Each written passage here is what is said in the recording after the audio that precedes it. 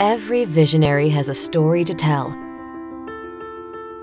These stories educate and inspire us all. You could hear them cranking up in the morning and hear the click, click, click of the roller coaster.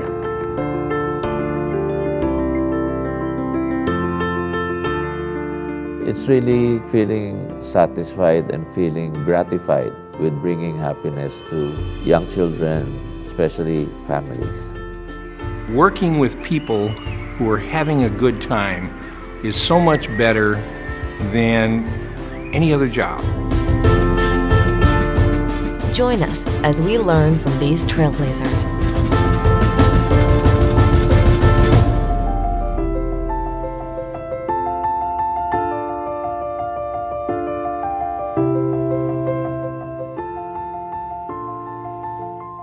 I went looking for a job, and someone suggested I go to Marriott Corporation. But they were just beginning to get in the amusement park business, and they needed an attorney to do some of the work in connection with that undertaking. So they hired me, and I was assigned to the amusement park projects. They were going to build 3 parks originally, one in Santa Clara, one in Gurnee, Illinois, both of which got built. But the 3rd park, which was really the only one that Mr. Marriott wanted in his backyard, was scheduled for the Washington, D.C. area, and they never got it built for a number of reasons.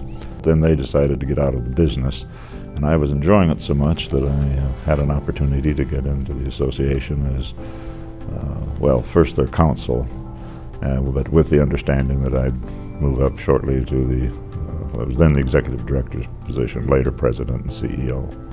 But the first thing that I had to do was to develop a contract for the purchase of rides.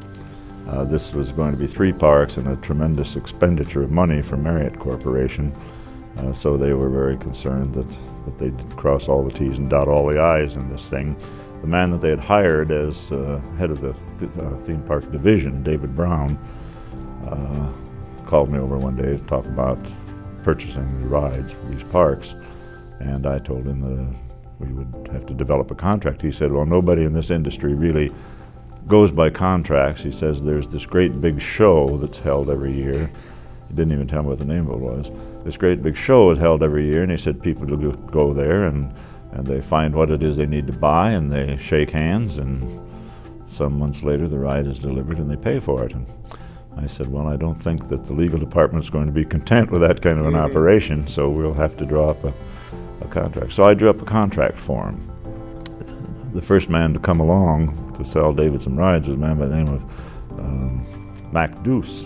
And he came in with piles of books of rides. And David said to him, John's here because the company needs contracts for the purchase of these rides. And that kind of startled him. His eyebrows raised, and he said, well, we don't usually do that way. And David said, well, I know, but under the circumstances, given the involvement here that we're getting into with money and so on, they need to have it. So he said, that's fine. He said, why don't we start out? And he said, you can tell me what the requirements of your contract are as we go along. So Mac started selling these rides, and every once in a while I'd say, well, now we'll need to have a warranty. Well, he said, there are no warranties in this business. He said, just everybody trusts everybody. I said, well, I'm sorry, we'll have to have a warranty. And it kind of went on this way for a couple of hours. And finally, Mac just very politely closed his book, and he said, you know, I think it would be best if I kept my rides and you kept your contract. And he got up and walked out.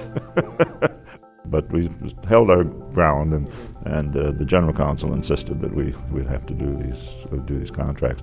So I have been blamed for being the person who introduced the contract to most of the industry. The association then didn't have a huge legislative agenda. There were a couple of issues. They had gotten an exemption from the minimum wage laws way back in the late 1930s, and it was very important to them to protect that exemption.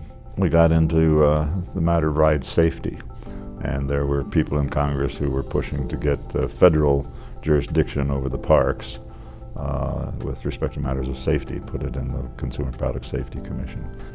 Really didn't apply very well to something like an amusement ride, which was intended to produce thrills for people, and people taking a certain risk when they get on. But every almost every year that would come up in Congress. Well, I think when I took over there was something like 637 members in the association. It was international in form anyhow, but had very few members outside the United States. But it really was not in any real sense an international association. And we felt it was important to get one body that would develop standards, develop programs and so on for the industry worldwide. Well, shortly after I took over, we had the first strategic planning session that had ever been held that stressed particularly the things I just mentioned, membership development and particularly a genuine representation for international parks, bringing them into the organization structurally in leadership positions and so on. We got a lot more involved in educational programs, developing educational materials and conducting educational programs, both in this country and overseas for our member parks in other countries. The focus initially was almost entirely in Europe. We didn't look much to South America or to Asia, mainly because we just had no history of relationships with any of the people in those areas. But that soon followed. We went to a trade show in China. We didn't participate in that show as far as taking any exhibitors along, because I was absolutely convinced it couldn't be a successful show. I'd never heard of any parks in China. I thought if they had 10 parks and each one of them sent 6 people, there'd be 60 people at this trade show. But we went and put up our booth, and I say just kind of established some relationships with the Chinese then. I was right. It was a funny situation. The British went with a number of people. Their government at that time, I think they still do sometimes, subsidized the trade mission to China for them. So they had, I think, something like 30 or 35 companies went over there, and the first day the show opened, literally nobody showed up. I mean, I don't think 100 people came into the hall. And by evening time, of course, the Brits were just wild with anger, and their executive director got a hold of the man who'd organized the show, and he said, something's got to happen here. He said, this is just awful. Nobody here at all. And the man kept saying, tomorrow the people will come. Don't worry, tomorrow people will come. The next day, they let the schools out, and they bust in military people from the military base, turned them loose. We had thousands of people in there punching the machines and breaking into things, going on, taking pictures off the wall. I remember Dan Glosser, one of the manufacturer's reps for the European park, was sitting in his booth there with the pictures of the rides. I think it was Zero Company. And while they were sitting there talking, people were coming in, taking the pictures off the wall and carrying them out.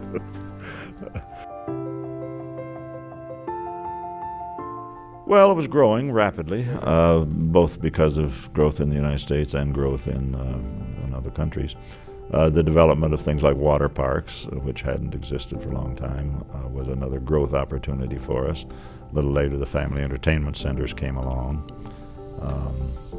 And then, of course, the manufacturing side, manufacturing sales membership of the association was exploding because the show was growing as these people from other countries started coming to the show, and it became the far and away the preeminent marketplace in the world for the industry.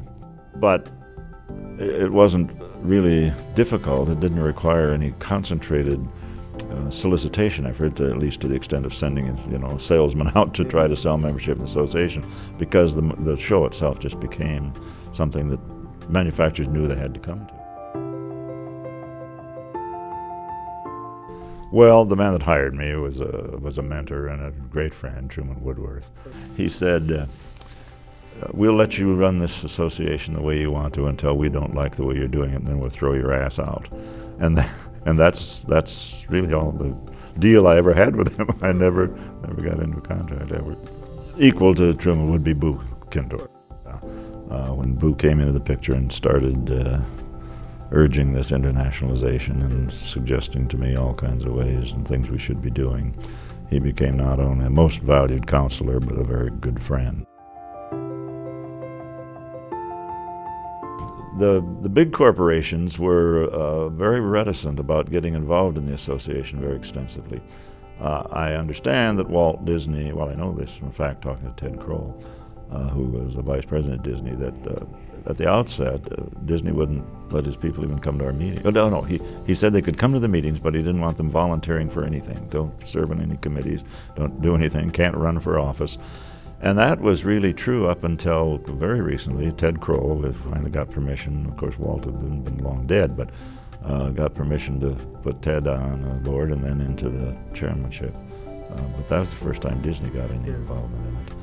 And the others were somewhat the same way. And I think they were afraid of putting their secrets, their special ideas and talents and so on public display. I really have difficulty seeing the time when the parks that are left fold up and we don't have such a thing anymore. Every new invention in the area of entertainment, home entertainment centers and so on, put the fear of God in everybody in the industry. But I've always believed, and I still do, that we're all essentially social creatures. And we want to get out and touch the flesh and smell the smoke